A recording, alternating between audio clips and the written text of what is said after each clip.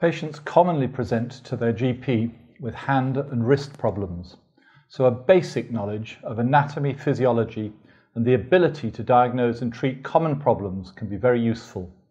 In a Dutch study of 8,000 men and women over 55, the prevalence of significant hand pain of all types was nearly 20%. The prompt and effective treatment of several of these causes of pain with joint and soft tissue injections can be rewarding for both doctor and patient. Don't forget that hand and wrist pathology can occur not just over the dorsum of the hand, where examination is commonly focused, but also within the palm of the hand, with the flexor tendons that can become inflamed and the carpal tunnel that can cause numbness and pain over the hand. It's useful to be able to describe accurately the joints of the hand and wrist. Shorthand abbreviations are commonly used to describe the CMC, the MCP, PIP, and DIP joints in the hand, whilst most of us struggle to remember all the bones within the carpus and their anatomical order. If you are interested, here they are. And if you insist in trying to remember them, here they are from left to right, with the proximal row first, then the distal row. Some lovers try positions that they cannot handle. Perhaps the commonest problem involving the hand and wrist, apart from OA and RA, is carpal tunnel syndrome. This involves trapping of the median nerve as it passes under the flexor retinaculum over the underside of the wrist. This commonly presents with nighttime pain and numbness within the distribution of the sensory nerves supplied by the median nerve. In cross-section, the carpal tunnel carries blood vessels, flexor tendons and nerves, and the first structure to complain when the carpal tunnel is put under increased pressure from a variety of causes is the median nerve. The sensitivity of a partially compressed nerve means that when the nerve is put under sustained increased pressure by flexing the wrist for a few seconds, as in Phelan's test, this can reproduce the sensation of numbness. Carpal tunnel syndrome occurs more commonly with an underactive thyroid or in diabetics. It also occurs more commonly with certain repetitive activities, such as excessive keyboard use and the hormone changes of pregnancy. Carpal tunnel syndrome does sometimes respond to injection. Studies have suggested that up to 60% of patients get significant relief for 6 months or more from a well-placed injection. Even severe carpal tunnel may well respond to injection, and most guidelines suggest that at least one steroid injection should be tried before surgery is considered. Now I'll show you how to do that. I'm now going to demonstrate injection of the carpal tunnel. This is a slightly frightening injection for the patient because the patient's watching what you're going to do with the injection, and it appears as though you're stabbing the needle directly into the patient's wrist, which indeed you are, but this patient has been forewarned that it'll be a relatively pain-free and relatively effective maneuver. I've also asked permission just to draw a few landmarks around the wrist for you. So what I'm going to do is just show you where this patient's carpal tunnel is, as bordered by the bony landmarks. And you can see here that actually the carpal tunnel and the flexor retinaculum is quite a small area. Now, there's a variety of techniques for injecting the carpal tunnel. Some people believe that if you get the patient to flex the fingers and identify palmaris longus, which you can just about see here, then just on the radial side of palmaris longus, just towards this side of the carpal tunnel, you'd get directly into the carpal tunnel. In my experience, that runs quite close to where the median nerve is. So what I tend to do is inject further over to the ulnar border. So I will identify where the ulnar vessels are, which are right up against the side of the carpal tunnel. And then what I'll do is identify as close as possible to that side, missing any superficial veins, where exactly I'm going to inject, which is in the distal crease in the wrist. And you can see it's not into the center of the carpal tunnel. And I think what you probably find is that the median nerve runs around there. So it looks a little bit like a railway map now, but once we clean it up. So I'm going to use Starrett's again to clean the area.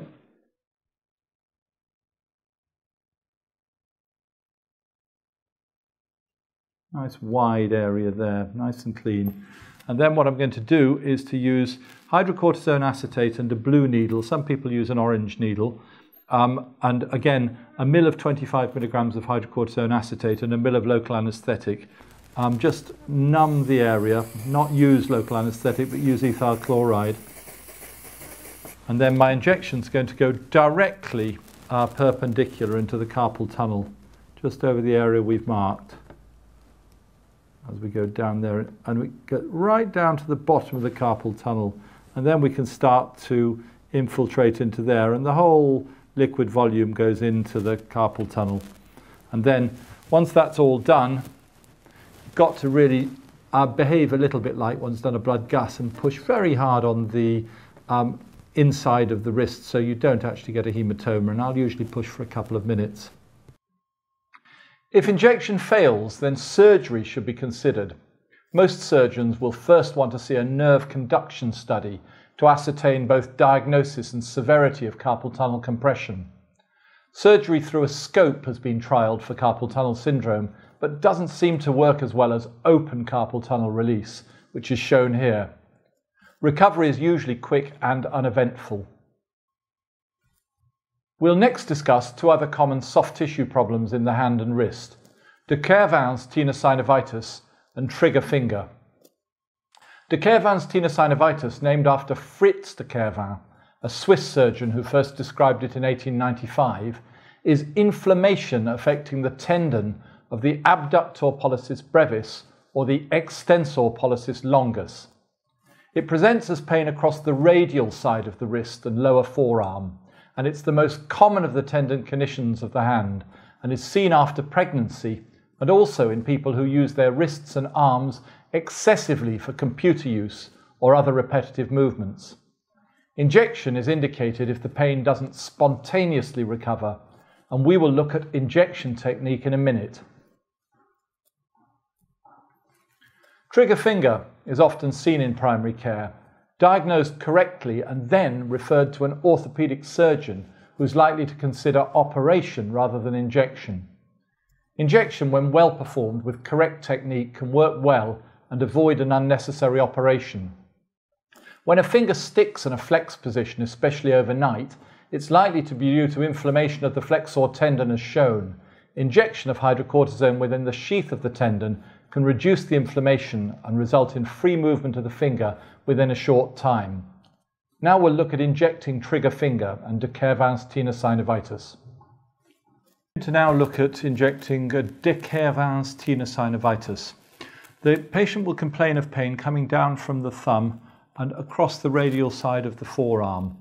And what we're going to do is to first of all look at the anatomical site of injection and then look at the injection technique. Probably the easiest way to try and identify where the de Quervain's tenosynovitis is to get the patient to dorsiflex the thumb up against forced pressure and then ask where the pain is at its greatest, which in this patient is just here. So then using a pen, I tend to mark down the line of the tendons, the abductor and the extensor tendons of the thumb. You now have a site of injection. So using a blue 23 gauge needle and hydrocortisone acetate, because this is a soft tissue site, I get my blue needle and my syringe loaded with a mixture of 25 milligrams of hydrocortisone acetate and 1 ml of 2% lignocaine without adrenaline, and then clean up the site for injection. Some people use Starrett's, and it's perfectly reasonable with a tenosynovitis in a restricted area to use a couple of Starrett's to clean the area. Hopefully you won't clean off all the mark first. So if we clean all the way around that area so that we've got a nice clean no-touch site, ask the patient to put their thumb down, and then using ethyl chloride, give the area a nice spray. It's just going to be cold now that you'll feel on there. and spray from a few inches away for a few seconds, and you can see there we've got a nice site that's got a little bit of cold over it. And then what I'm going to do is just slide the needle alongside the area of inflamed tendon, just to the proximal side of the radial styloid. So the injection's just going to come in now and into there, and then infiltrate with the solution all around the area of tendon sheath, and that should be a very effective and relatively pain-free injection.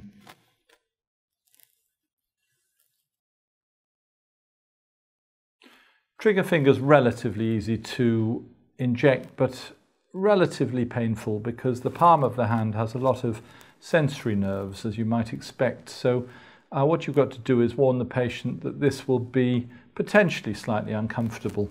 So in the first instance, you identify which is the triggering finger, and in this gentleman, it's the ring finger that's been triggering. So in order to get the landmarks, you draw a line right the way down the flexor tendon, and you're going to inject just into the side of that, because if you go straight down and onto it, you'll get into the tendon body and then not be able to inject the liquid.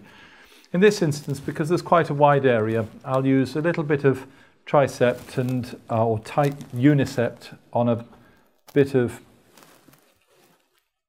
gauze, and I'm going to clean up the whole area of the tendon sheath, leaving the mark along the tendon, and then use ethyl chloride spray. And warning the patient to keep their hand nice and still. Insert the needle along the side of the mark so that it's in and along the tendon sheath. And at that stage, I can then infiltrate into the tendon sheath, which swells up a little bit like a long tube or sausage filled full of hydrocortisone and local anesthetic. When I've finished the injection and all of the fluid has been put into the tendon sheath, I then press hard on the side and remove the needle and syringe and keep the pressure on so that the patient doesn't get a bruise on the palm of their hand, and probably hold on for a minute or two. The commonest painful joint in the hand has got to be osteoarthritis of the carpometacarpal joint of the thumb. This occurs most commonly in postmenopausal women with nodal osteoarthritis of the hands. Whilst OA of the DIP joints forms Heberden's nodes, and in the PIP joints, the nodes are called Bouchard's nodes. There is no specific name for osteoarthritis of the carpometacarpal joint. However, the carpometacarpal joint can become swollen and painful, and the whole movement of the wrist becomes restricted as a result. The CMC joint can respond well to injection, and it's worth knowing how to perform this, as it can be easy, relatively pain-free, and effective. Occasionally, if the CMC joint becomes too painful and unresponsive to injection, orthopedic surgeons can perform a trapezium removal to relieve pain. The wrist, a moderate-sized synovial joint, can become inflamed in rheumatoid or in osteoarthritis when it can be affected by pseudogout crystals. Isolated wrist swelling is often seen in elderly, hospitalized patients after dehydration or infection, and can easily be mistaken as an infected joint, as the CRP and white cell count can go up as the joint gets inflamed. Sometimes this swelling is accompanied by an X-ray appearance of chondrocalcinosis of the wrist joint, as seen in this X-ray. I'll now show you how to inject the carpometacarpal joint and the wrist joint. I'm now going to do the carpometacarpal joint of the thumb. I'm coming from this angle so that you can see it clearly on the camera, but it's also an angle that I prefer because it's away from the patient rather than coming down and confronting. So first of all, we need to identify where the actual joint is, and do that by moving the thumb, and you can feel down at the base of the thumb where the carpometacarpal joint is, just here.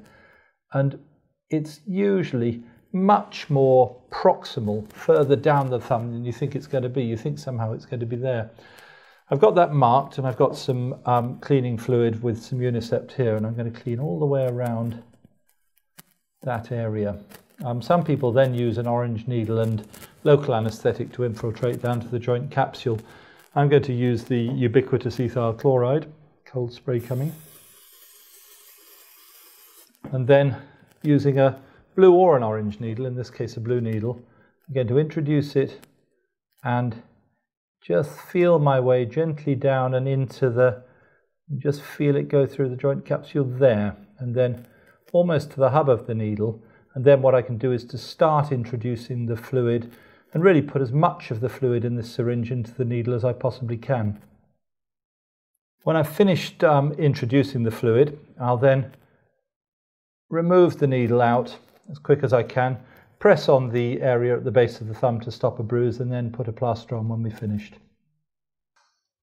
We're now going to look at the technique for injecting the wrist and show you my technique, and there are other techniques that are equally valid, but this is the one I'm used to. First of all, to identify the ulnar styloid on the lateral border of the wrist, and I'm just going to mark around it just to give you the landmarks. There's the styloid just there, and then the joint line is just at the front of the styloid coming across, and I'm going to inject just in that area.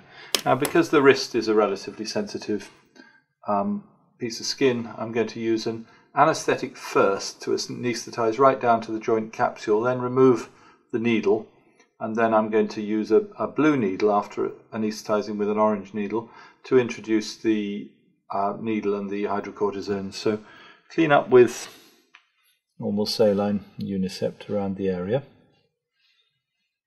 and then it becomes no touch.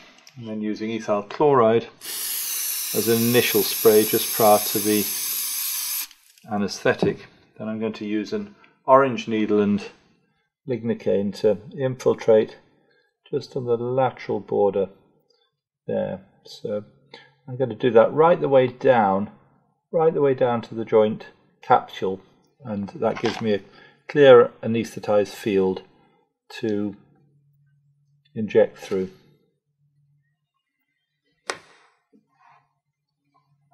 What I'll then do is re-clean the area, knowing that it's anaesthetized, and it will accept now a blue needle without too much squealing, and I'm going to inject down there through that anaesthetized area. Now I feel my way into the wrist joint itself, and just little, almost a feeling of giving way, and now I'm in the wrist there now. So you can see it's actually relatively pain-free with the anaesthetic first. So I'm going to start infiltrating the depomedrone 80 milligrams and local anaesthetic into the wrist. I'm just completing that now and just slightly withdrawing the needle, and then as it's completed, take the whole needle and syringe out, and that's the injection of the wrist.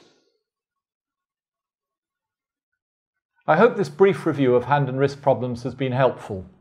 If your diagnosis is accurate and you have a good injection technique, you'll be able to help many patients who present with hand pain.